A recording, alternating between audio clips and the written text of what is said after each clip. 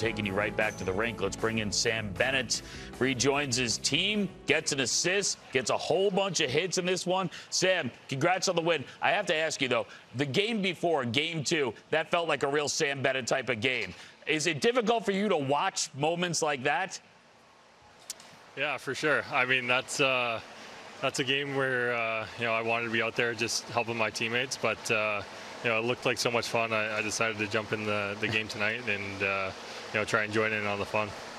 Sam, it's a great game tonight. Was it part of your game plan just to get physical and just not just dip your toe in there, just dive right in the deep end?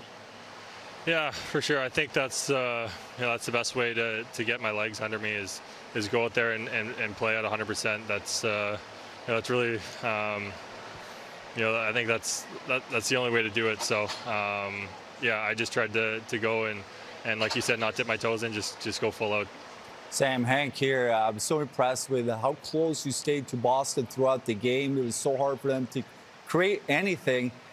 How much do you guys talk about that going into the game? How close you need to stay to them? How physical you are all over the ice? Yeah, that's a big part. Not giving them time and space.